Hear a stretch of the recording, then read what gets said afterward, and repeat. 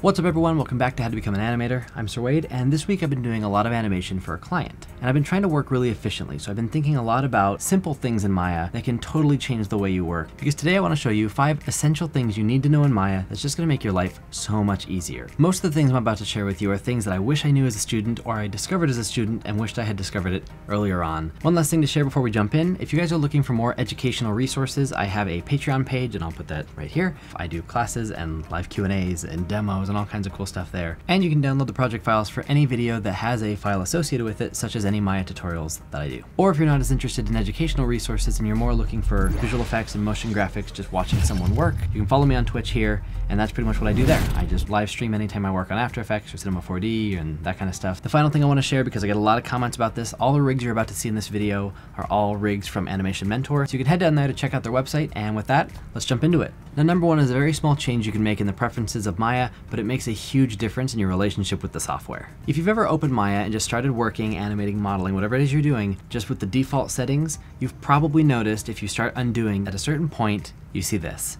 No more changes to undo. For some dumb reason, Maya has a default limit of 50 undos in a stack before you can't undo anything more.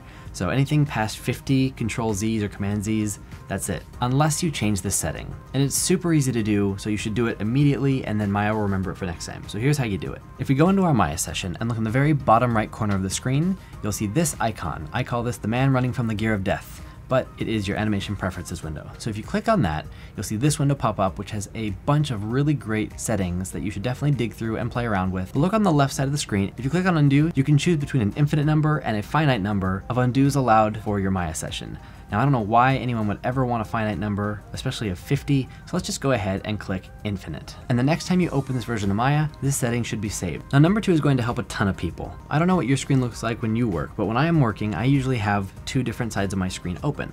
Now, what you've probably experienced in the past at some point is you've got a screen open that is your camera view that you're working from.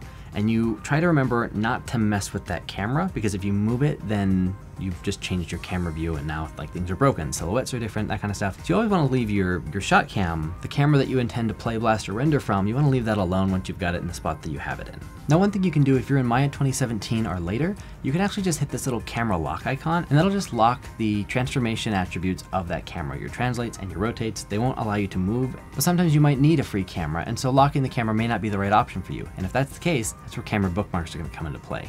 We're looking in the top left corner of this panel, and you'll see this little bookmark icon.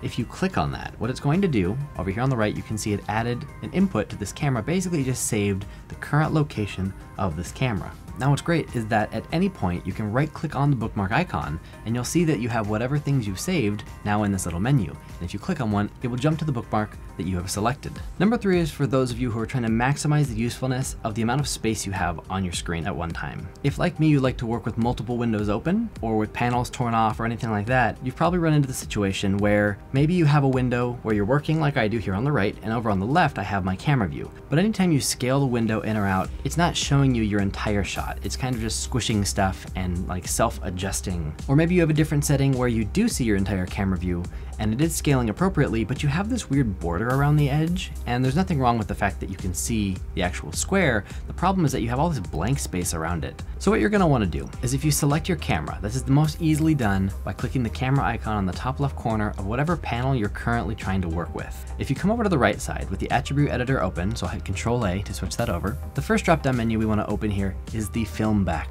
menu. In here, you'll see a setting called Fit Resolution Gate, and it's either going to be set to fill, horizontal, or overscan, depending on your settings. I'm not sure which is the default. If you want to fill the entire screen and have it see the entire character and just, not really worry about the camera view, that's fill. But if you want to have control over the box and the border around it, you want to change this mode to overscan. Next, close the Film Back tab and head down to the Display Options tab inside the attribute editor. There are a couple different settings for opacity. You can change the color if you want to make it really apparent that the stuff outside that box is not going to render. But what we care about most is down here at the bottom where it says overscan. Now, if you play with this number, you're going to see that a value of 1 is to fill the window entirely, and sometimes a little bit too much. If you change this number to a little bit over 1, you'll effectively get rid of that border, and you will now be able to scale your screen without having all that blank space surrounding the window. Or if you're doing a Playblast and you don't want to have stuff rendered around the little box it creates, this will limit that space. Number 4 is extremely straightforward, and most people probably know about this setting, but I need to make sure. My recommendation is to use auto key. Auto key is just the best, and I didn't use it as a student because I wasn't used to like pressing new buttons and changing settings. Auto key has no side effects. Let me give you a great example of how I've always suffered not using auto key. Yeah, I've got this awesome rig, this awesome character, cool, I'm gonna like do this great pose. His arm here, he's gonna be like blasting like an Iron Man repulsor. Sweet, this is looking great. Action pose, awesome. I think I'm good with this pose. I'm just gonna scrub back to frame 1, I'm gonna play it back. Wait, where's my animation? I just spent like 10 minutes on this pose. And just like that, you realize you forgot to set keys on all those controls. This happens all the time and it's a very common thing. The software at DreamWorks that people animate on, it's not Maya, it's called Primo, and it's a proprietary tool that DreamWorks developed. Their software is only auto key. You can't turn auto key off. It only exists because it's faster. You not having to set keys manually and it just happening on its own will save you time. And it also saves you this headache. So to change that, we just jump back to Maya, and in the bottom right corner, right next to the man running from the Gear of Death, we have this little loopy icon, and this is auto key. If you turn this on, keep it highlighted, it should save when you close Maya, and it should always stay on. It will now keep track of your changes as you make them. The only rule about auto key is that for something to automatically set a key on when you make a change, you must first already have a key on something. So when you open a rig, the first thing you should do is grab all the controls, everything you're gonna use, everything you might even possibly use. You could always do it later, but just get it all out of the way now. Go to the first frame or the last frame or some frame outside of your even work timeline, it doesn't matter. Grab everything and hit S. Set a key on everything. That way when you go to a new frame and you make a change, a key already exists and it now sees, ah, there was a change. Mark that and set a key on that thing. And finally, number 5, and before I tell you, if you're enjoying this video and you want to see more stuff like this, don't forget to subscribe down below. And if you don't want to miss an upload, hit that little notification bell so YouTube actually tells you when I upload a video. So yeah, thanks. Anyways, number 5 is value manipulation. And basically what I want to talk about here is there are tons of different ways to make changes to the controls in your Maya session. There are lots of different ways to save you time. For example, say you've got this character, super awesome, and you want to move like the main core hip controller that moves the majority of the body, the upper body, and you just move it visually. That's the most obvious way to change things. And I forgot to record this in the video, but if you push plus or minus on your keyboard, it'll change the size of the manipulator, that rotation orbit ball, for example, or the translation arrows or whatever. If you push plus, it gets bigger. Minus, it gets smaller. That doesn't just change the size, it also changes the sensitivity of that visual manipulation. You can also do it numerically, but you can literally come over here to the controls and you can click on these values and you can type a new number. And you can multi-select a whole bunch of them and you can type one number and it will apply it to all of them. That works too, and it's a good way to zero out your controls if you're grabbing a bunch of stuff and trying to just go back to default. But you can actually click on the name of the control, but if you bring the mouse into the regular area with the character, into the actual viewer, middle mouse click and drag with that stuff selected over on the right, and it will adjust those controls up and down. What's also good to know is if you hold control, you'll get a finer, more sensitive approach. If you hold shift, it's going to accelerate this and go way more intensely.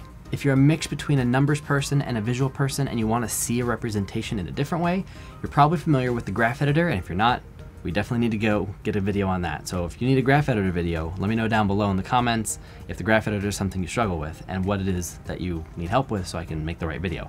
But if you open the animation editor, graph editor, you're going to see a visual representation, so you can grab keyframes and you can shift them up and down to change their values, left and right to change their timing, and some people just prefer to work entirely in the graph editor. But anyway, the point here is that there are lots of different ways to grab and manipulate your character's controls, and it's good to know different methods so that you can figure out what's fastest for you. There may be a better way to do it. So that is it for my tips. Those are my 5 essential things that I think you need to know in Maya, with a couple bonuses thrown in there that are just gonna make your life easier, because if you're fighting undos and you're fighting camera placements, all that kind of stuff, you're just wasting time and getting frustrated. So hopefully these things are helpful. Let me know down below what was the best for you, and if there's anything else that you struggle with, or if there's any tips that you have, things that you've learned that would help other people down in the comments and their workflows as well. Again, the links for everything are down in the description. Thank you guys so much for watching, and I will see you in the next video.